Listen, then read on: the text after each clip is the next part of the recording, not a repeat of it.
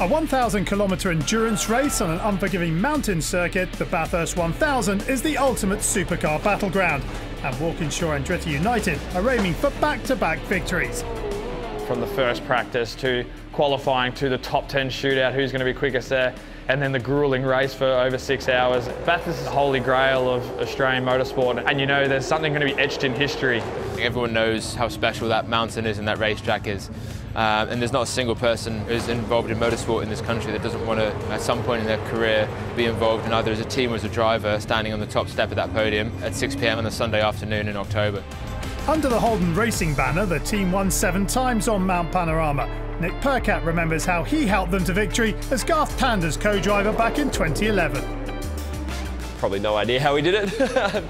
During my first stint, it was like, Nick, we need you to go faster. And I was just petrified. I'll never forget the car coming down pit lane for the first time. Driver change goes well, which was the first tick, and then I think the last hour or so when I was back in the pits watching on the monitors, I was getting paler by the moment, realising what was happening. One of the closest finishes we had at Bathurst at the time, and then being an Adelaide boy to win it and the first rookie in 30-odd years, it was just unbelievable. It took another 10 years, but in last season's race, the team scored win number 8. The 2021 Bathurst 1000 winner is Chaz Mostert. For the whole team and their boss, the son of original founder Tom Walkinshaw, it was a day to remember. That mountain is really what brought my dad into Australia. Businesses that we are today still stems from that one weekend when my dad decided he was going to go and race a Jag on that mountain with a bunch of Aussies. So it's got a big sentimental value to me. Winning Bathurst always means a lot to everyone, but it's especially important to me and my family when we managed to do it. At Bathurst, you need so many things to go right, and not necessarily always the fastest car around there wins the race, but the car and the team performed unbelievable all day, didn't put a foot wrong, and very proud, and one of my highlighted career wins. Mostert and Percat's victories, although a decade apart, will provide vital experience as they lead 2 Holden Commodore crews on the mountain once again.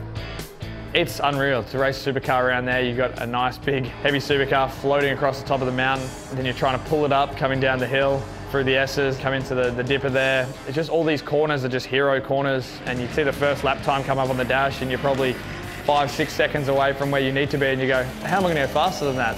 Driving Bathurst is scary. You never feel like you do the perfect lap. Doesn't matter if you're fast or slow, the effort to do the lap and the risk level is absolutely huge, and it just feels like you're floating with a little bit of grip and you're just managing the car to the walls and maximising the track limits you have, and it's one where every time you cross the line, even in the race, you're like, okay, let's gear up for another lap here. There is 99 things that can go wrong for you there and one thing that can go right. I've been lucky enough to do it a couple of times now, and obviously Nick's been lucky to do it as well.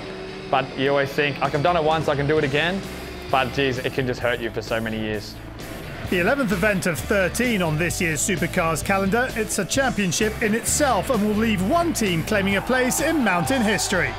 Something very special when you bring the Peter Brock trophy into the workshop and it sits there for 12 months before, unfortunately, you got to pry it out of your hands to go back to the track to see who's going to win it the following year. The team's full of confidence going into this year. We know we had a quick car there last year. I think anyone's a shot for it, but yeah, we're definitely in the mix. I think even winning a championship, I'm not sure it'd come close to what you'd feel in that last hour and the emotion of crossing the line, driving the car. To win it again, being the main guy, would be the best achievement of my career by a long, long way. It's a game of survival, and it's very, very important that we go in humble and focus on doing all the small things right, because you only need one mistake and it ruins your whole race weekend there. Fingers crossed, but yeah, we definitely want to win it again.